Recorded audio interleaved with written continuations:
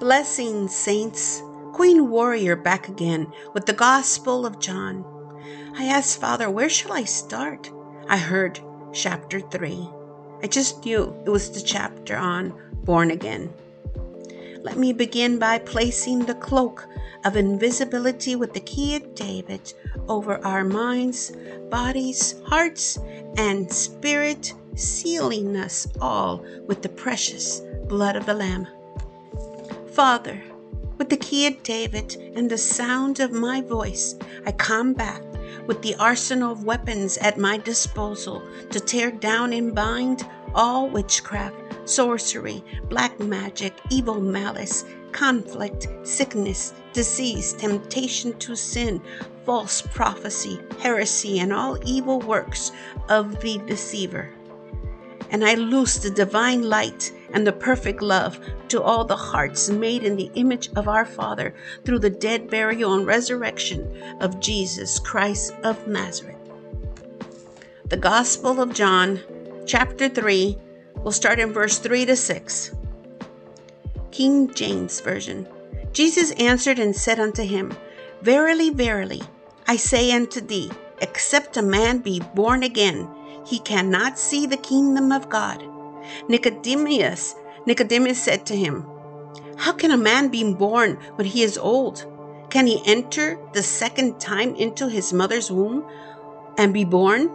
Jesus answered, Verily, verily, I say unto thee, except a man be born of water and of the Spirit, he cannot enter into the kingdom of God.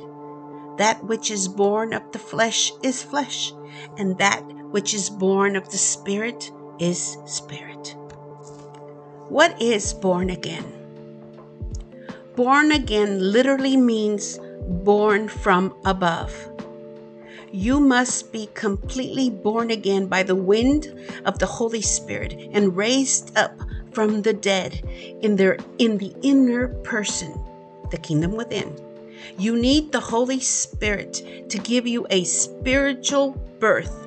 This is the moment of transformation or regeneration, a literal landscape transformation in your mind, a dramatic change in your atoms. These atoms in your temples will start to regenerate, and the behavior will be a unit in unity.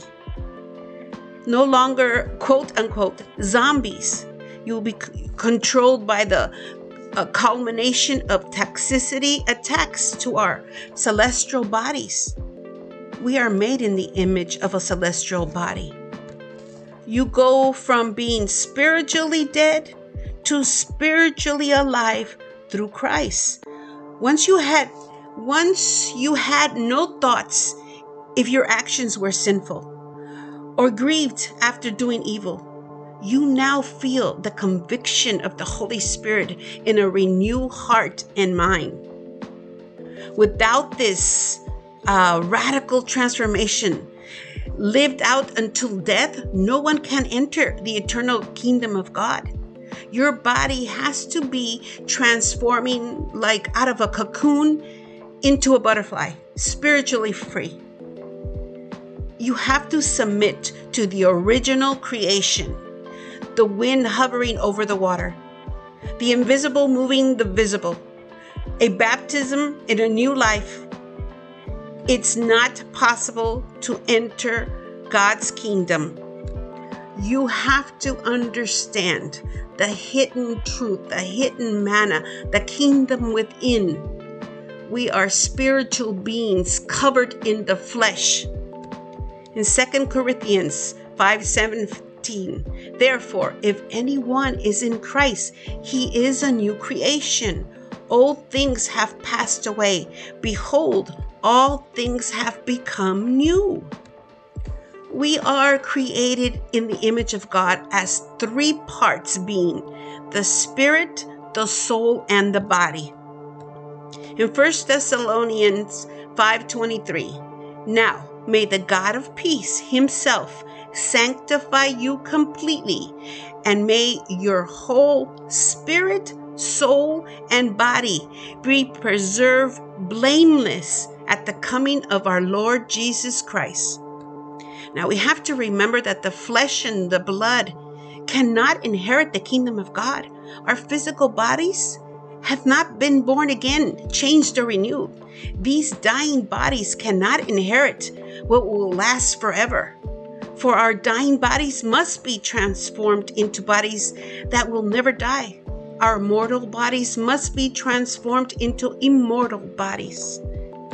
As it reads in 1 Corinthians 15:50-57. Now this I say, brethren, that flesh and blood cannot inherit the kingdom of God, nor does corruption inherit incorruption.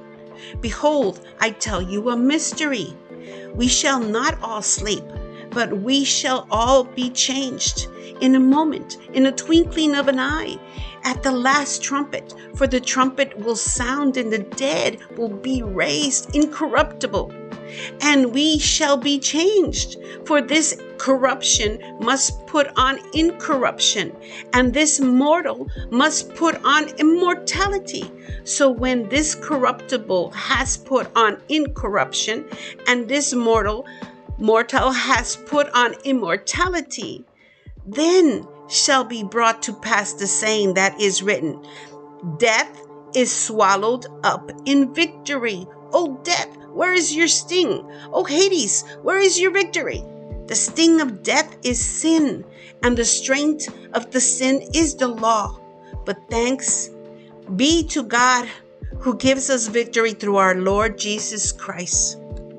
As it reads in Romans 6:4-14. I'm not going to read it all, but therefore we were buried with him through baptism into death, so that just as Christ was raised up out from death by the glory of the Father, so we also should walk in newness of life.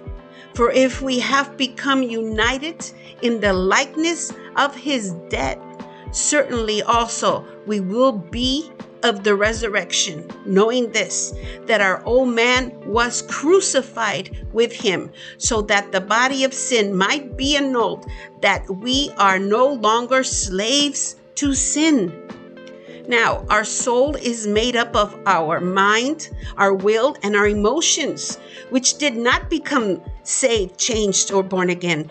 That means every thought or every desire or every feeling or emotion you have must be changed by the word, by the love of Christ in you. The renewing of your mind and heart and soul. You have to be renewed. As it reads in 1 John 3:9, whosoever has been born of God does not sin, for his seed remains in him, and he cannot sin because he has been born of God. We are spiritual beings. The kingdom of God is within you. You have to know yourself. You have to understand that the outside is the shell, is the covering. You have to know that you are spirit made in the image of our Father. Some people have asked me, what is water baptism? Water baptism is the symbol of a person union with Christ in the likeness of his death and resurrection. It signifies that a former way of life has been put to death, and despite the freedom from the bondage of sin, depicts freedom from the bondage of sin. So it's like this. The body serves the soul serves the spirit, and the spirit serves God, the Father, the Son, and the Holy Spirit. You need to be born again in order to enter the kingdom of God. Born again, not of corruptible seed, but of incorruptible, by the word of God, which lives and abides forever. 1 Peter 1:23. And like always, please go to the Father to receive your confirmation on anything that anyone tells you. Just go to the Father and say, Father, is this correct? Thank you, my brothers and sisters. I give all the glory and honor and praise to the Most High God, Father Ahaya, His Son, Yeshua HaMashiach, Jesus Christ of Nazareth, and the Holy Spirit, our Ruach HaKodesh.